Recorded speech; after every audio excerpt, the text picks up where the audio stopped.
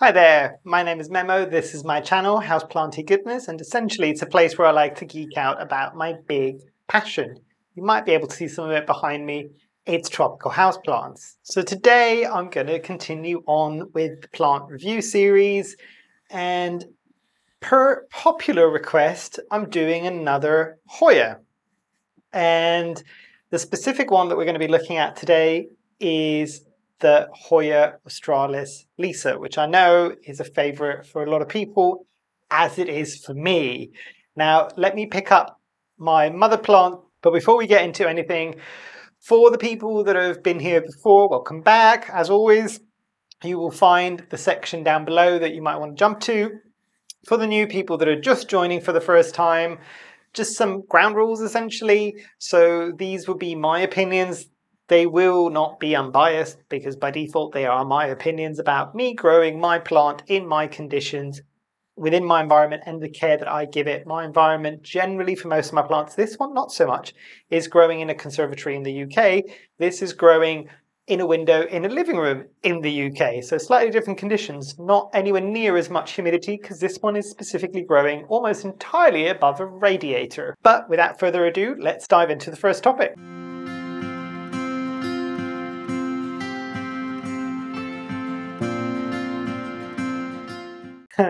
So for background with this one, I thought I would show you my mother plant. I cannot promise that I'm going to be able to hold this plant for the entirety of the video, but just to give you a bit of an indication of its size, you can see how large it is in comparison to me, and also quite how large it is. Also note how tiny the pot still is. But this is my mother plant, and I'll see if I can bring it in so you might be able to see some of the new pinkish leaves. It's unfortunate because they can be a lot of a darker, more maroon type of leaf basically, but we've had a lot of very, very sunny days. I will try to intersperse different clips throughout the video, but yeah, I think already this is way too heavy for me to be holding up for the whole part of this video, so I will put this down and I will put different clips of this actual plant throughout the video. That is much better because to say that that is heavy would be an understatement. But yeah, in terms of background on how I got my Hoya australis Lisa in my care, if I'm not mistaken, again, the title of the video will have this. This plant is either going to be 2 or 3 years old, I think, at this stage. And it was 2 plants. And I will see if I can put a picture here of what it looked like when I first got it in my care, or what the 2 plants looked like when I got them in my care.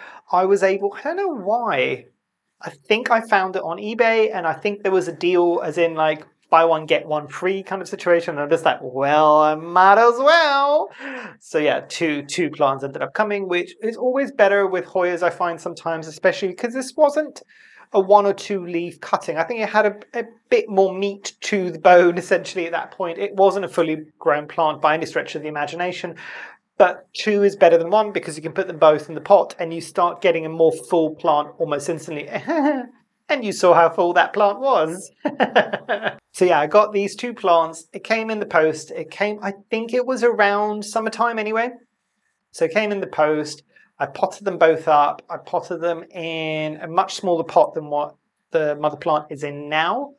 And it's always been in terracotta. It's always been in my light aroid airy soil mix, and it's pretty much been just living its life. It's a plant that I wanted to get for a long time. I did have the Hoya australis, and I still do. Ironically enough, my first Hoya australis, or my only Hoya australis that I ever bought, just the standard green form, did die off, and it wasn't, well, it was because of bad care, because I shouldn't have tried putting it out into like nature, and it did fine for the summer that I put it in, but it might have been one of the plants that I forgot to bring back in during the winter time, so it did die because cold UK. But this one is one that I definitely wanted to get, and it's another plant like the philodendron painted lady, which is the last review that I did, and I'll link that up here as well if you haven't had a chance to check that out yet. But this is one that, yes, the pictures of this are quite impressive. In real life, or kind of seeing it in person, is way more impressive. The leaves, to me, especially when it's smaller and you can really get that light coming through at the moment. At the moment, mine's a beast. It's down below, so you keep seeing me pointing down. But it's yeah, it's a plant that when the leaves get that light hitting them, it almost looks a bit like it's stained glass. I think it's beautiful. It's not fully transparent, but just the variegation on this plant is beautiful. And as far as I'm aware, stable. I don't think I've ever had this plant revert or anywhere from it. It probably would have tried to revert by now. Yes, it has had the odd fully green leaf here and there, or a leaf that's predominantly green and has only got a touch of variegation on it. Yes, but wow. And the speed at which it grows as well. The Hoya australis is a speedy plant. And again, I'll touch a bit more on this, but this is something else entirely. But yeah, I think that's enough on the background on this plant. Let's move into the first topic.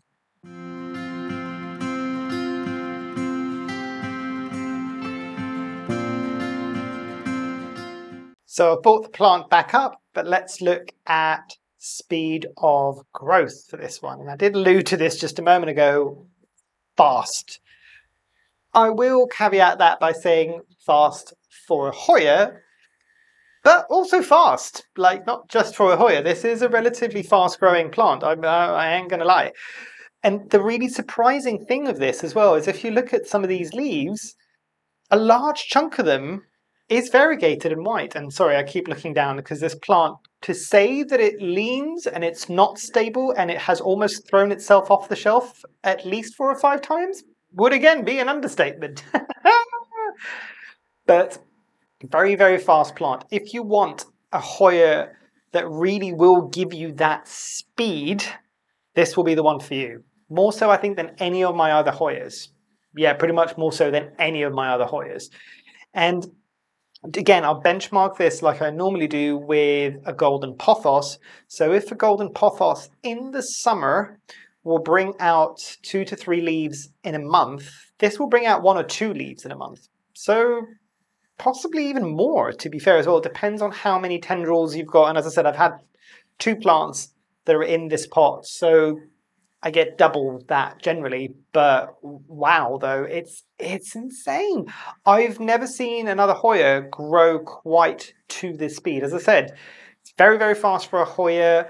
Yes, I do have some other house plants that are faster than this, the pothos being one of it, but not by far. And yes, I am aware I do have an established plant, so they do eventually start kicking in a bit more as well. I will see, I don't know, and I've recently changed my phone, so I haven't got all my pictures anymore, but I'll see if I can find a picture and put it here of what the inflorescence looks like.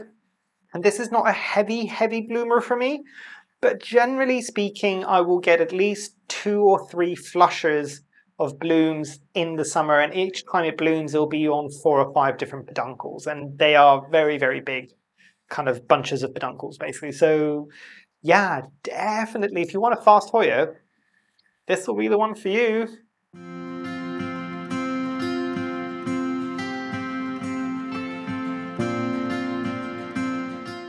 Moving on to ease of propagation, and this propagates about as easily as most other Hoyas. Did I find that it roots out a bit faster? Yes, sometimes, as long as you give it really decent light as well, because you need to remember at that point when it's no longer an established plant, and granted, this would probably propagate a bit faster because it's got a bit more green on the leaves, but a leaf that is very, very highly variegated and has got large chunks of white on it might potentially take a bit longer. You also definitely want to be making sure that you're using a fully mature leaf cutting with a node essentially in order to root it out, and not something that is very young and tender. And generally the leaves that are a bit more on the pink side, and I don't know whether or not that's being picked up, but you can kind of see the pink blush and the peachy blush there. Those leaves I find don't do as well when you're trying to propagate them. And to be fair, most of the times if you're just putting in a fresh leaf that hasn't hardened off, for most plants it probably won't propagate as easily or root out as easily, because that leaf isn't as adept at being able to photosynthesize yet, enough to get energy into the plant and enough to want to be able to push down those roots. Not saying that it's impossible, but I'm just saying it's more challenging. So yeah, relatively straightforward for propagating this one. I have done it in perlite and it was fine. I've done it in pon and it was fine. I've done it in damp sphagnum moss and it was fine. I don't think if I've done it in anything else. Water, I think I did water and I think that was fine as well. It's not a particularly fussy Hoya, and you will see that comment come across quite a bit of this video as well. And that should tell you something as well, like I think I've only ever done this one and the Hoya Polonera, which is right behind the camera at the moment. Both are relatively straightforward plants when you kind of get to know what they want. The Polonera more than this one. This one is relatively bomb-proof, I would say. Correct me if I'm wrong and you have struggled with this plant and struggled to keep it happy. Do drop comments down below. I'm getting great interaction from everybody, more and more so on the videos now, and you're all talking amongst yourselves, which I love. Yeah, I think this, for me at least, is possibly one of my easiest Hoyas, hands down, to propagate and to grow as well.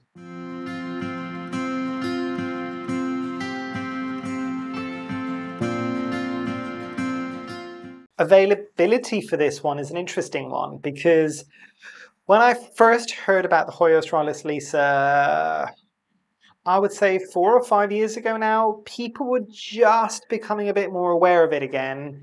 And I don't know if it'd been on the market or in people's awareness before then, because we've touched on the topic that a lot of these plants that we think are new plants now weren't, because there were plants that there were people buying these plants in the 60s, 70s and 80s, where the bigger boom kind of happened for houseplants. I don't know if this is one of them. I think the australis, the standard green form, was around since back then potentially, but this one, when I got it that time further back, when it first came to my awareness, as I said 4 or 5 years ago, it wasn't that easy to find in the UK. I don't think it was a particularly expensive one, because again, it grows fast, but it wasn't super easy to find it, and you couldn't necessarily find it in garden centres or plant stores or anything like that. I think that has changed, if I'm not mistaken. I'm really bad at noticing plants that I've already got in my collection in plant stores. They all turn into, sounds horrible, they turn into a bit of white noise, because if I see more of them and I'm just like, I've got that plant, but that one looks so much better, I'm going to take that one as well. It needs to turn into white noise, because there's enough plants in here. I know, sacrilegious, but like for reals, I need to like figure out what I'm going to do to like get some more plants in, because at the moment I have not bought a new plant for a good few months now, I would say. And it's purely because I cannot deal with where am I going to put this plant. But anyway, back to this. It is a plant that has definitely come down in price, or it's become more available. I don't think it was ever, as I said, I don't think it was ever particularly expensive. I think I have maybe seen this now in some garden centres and maybe some plant stores, much smaller versions, because obviously a plant like this, you could probably find somebody who might be selling their mother plant or a plant that they've been growing for years. And as I said, I mean, this plant is big, but I've not had it for a decade or anything like that. I've seen people that have had certain Hoyas for a decade and they're this size. So that gives you an indication. But it's definitely more available now. When I bought it, it was very much under mid double digits, way under mid double digits. It wasn't a particularly expensive plant. I think it's even cheaper than that now for more plant, if that makes sense. So definitely not one that should be difficult money-wise to get a hold of, at least here. I'm not entirely sure what it might like be in your kind of local area, but obviously, and you're all really, really good at kind of sharing what the price ranges might be in your kind of neck of the woods. Please do down in the comments down below. I love reading that. It's really, really interesting. But yeah, this is one that I think even now, even if you do a tiny bit of searching, you'll probably find one, and it's not going to break the bank to try to get one of these.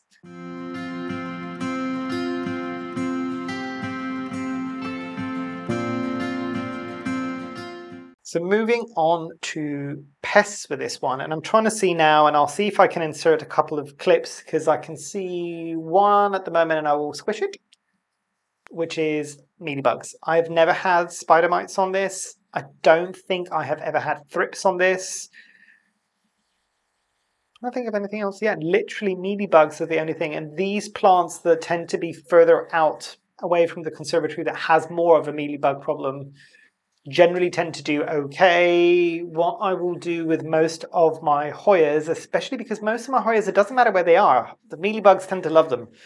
They also don't tend to, they slow down the growth of some Hoyas a bit.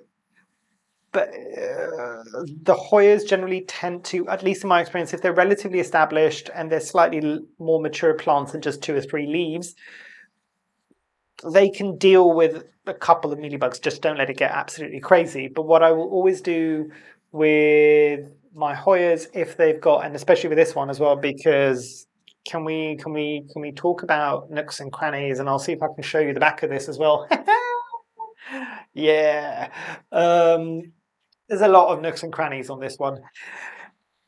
I cannot sit there and take a little spray bottle and spray some rubbing alcohol and get a Q-tip. I will be there for days. So what I do with this one and a lot of the other ones, I'll take them out in the garden and get the spray nozzle on the garden hose and spray them down, essentially. Obviously, I'll try to time it to be around the same time that they need watering so that I'm not overwatering a Hoyas, because again, but saying that though, this one is one that it can be okay with that at times. But yeah, in terms of pests, really just the mealybugs with this one. It's relatively ironclad.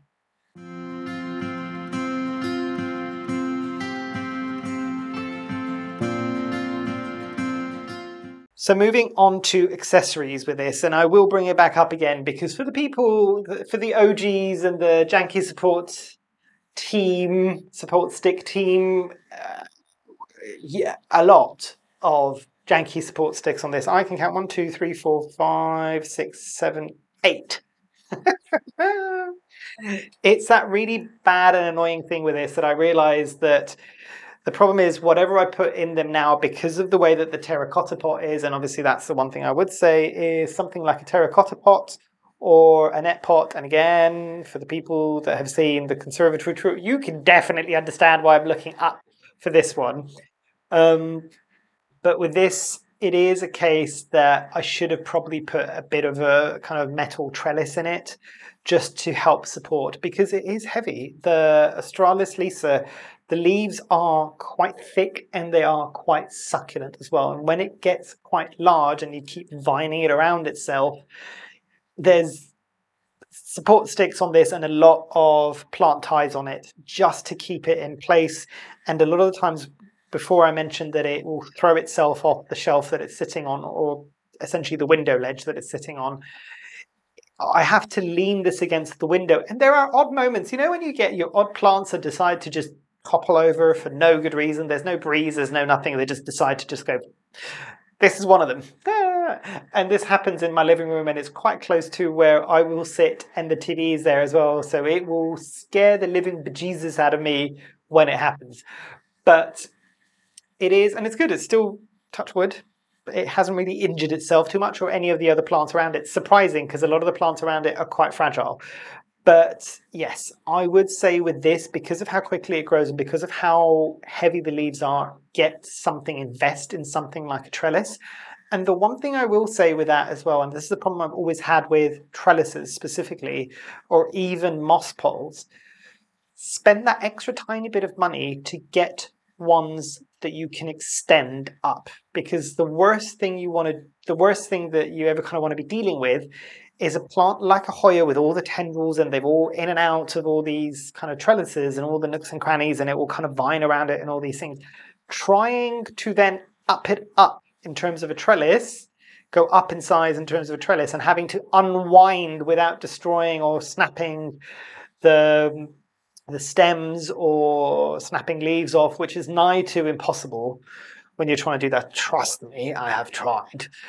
So spend that extra tiny bit of money and get the ones that you can kind of extend up. I have seen some trellises that you can put one part of it on and then there's a second part that will clip on and so on and so forth.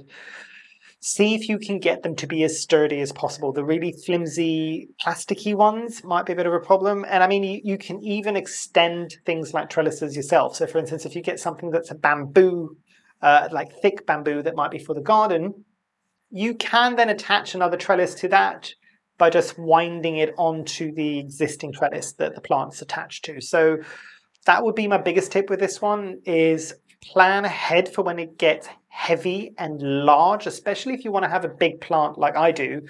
You're going to need something that's going to be able to take its weight. I really don't know what I'm going to do with this. The terracotta pot that it's in at the moment is really good for this one. It is, I want to say root bound, but is a Hoya really root bound before it hits a decade? But yes, I should probably repot this at some point. I always worry a bit with Hoyas when you repot them. Even if you only go up a size, they can throw a bit of a wobbly and they can get root rot really easily in my experience. And this is one of those plants that I wish I'd put in something like pond, because the pond itself would have helped stabilize some of it as well, because it's heavy. Whilst the soil now, when it dries out, especially in terracotta, it is so light. The plant itself is so much heavier than the pot with the soil in it at the moment. But yes, it is a slightly smaller pot, because I do find that Hoyas tend to do a bit better when they're a bit more restricted. They don't need huge pots. But yeah, I think that's the big thing with this one. Fertilize with my liquid gold leaf, and I will do that every second watering, even in the winter. I find Hoyas do like to get fertilized kind of weekly, quite regularly. So yeah, I think that's the big accessories that I would say on this. Essentially, well, I've said it enough times, trellis or something to hold it up for when it gets big. Trust me, it gets top heavy really quickly.